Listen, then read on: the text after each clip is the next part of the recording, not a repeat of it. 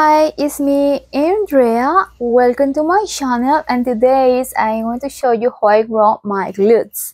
So the first exercise is single leg glutes push down.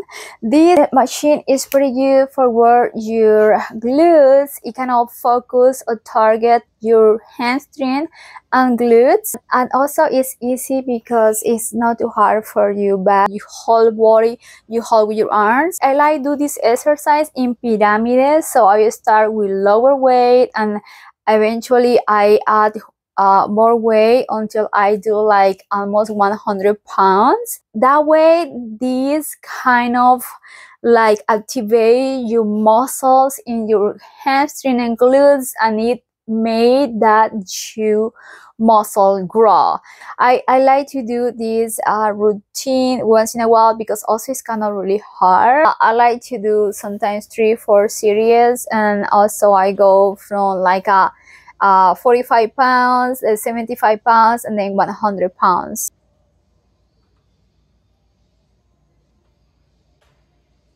And the next exercise is a step up. A step up is one of my number ones of exercise for grow glutes. There are different ways to work a step up, and I have a video already show you what is the different ways that you can work this exercise. Now here we are working with a little box, and I use a barbell, but also you can work with dumbbells. But I do here like 3 sets, and in each set I do 20 reps because I think that 20 reps is the number for me. Like I feel I work out pretty good my legs when I do 20 reps instead to 15 or 12. I feel like I don't work at all. And that you do when you work pyramids is that you teach your body and you prepare your body to work harder. So once your body is ready to work harder, when you do 20 reps in each exercise, it's like nothing. I mean, it's hard, but it's not as hard as you think. And I try to push and time my glutes every time I go up. Also, I try to stretch my back every time I finish any exercise, so I try to relieve my back, and I avoid that I'm gonna get any lesion in my back.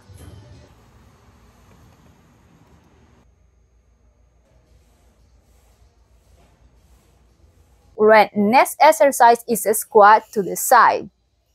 A squat to the side is a really pretty good exercise for your glutes, also for your inner and outer thigh. We also are working here our hamstring. It kind of like this, give that round way to your leg and also your glutes. So it's a pretty good exercise. You have go really low. So if it's the first time, try to don't use weight at all. With no weight at all, also is you're gonna feel the exercise. It's pretty hard, and eventually you can add more weight. There I don't using too much weight because recently I get a lesion in my knee, so I cannot handle a lot of weight. But usually I was doing with 60 pounds each side. There I guess I'm working with 30 pounds each side. And anyway, this exercise is pretty good for girly like that round form. Next exercise is single leg RDLs. Single leg RDLs, you can do it in different ways, but I love this way. I use 45 pounds to do this exercise. There I'm working pretty good my glutes, my hamstring, but also my arm and also my core. So I straighten also my upper body. I feel that this exercise really help you to grow your glutes. You can do these RDLs in different ways, right? But I think that this is the best. Now, don't gonna try to do with 40 pounds.